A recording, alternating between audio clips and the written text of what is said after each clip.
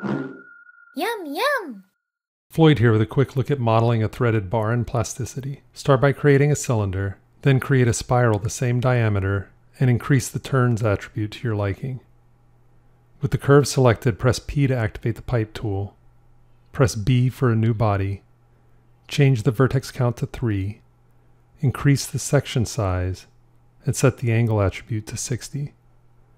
Duplicate the cylinder and scale its diameter. Select the pipe, followed by the duplicated cylinder. Press Q for Boolean, Shift E for intersection, and right-click to commit.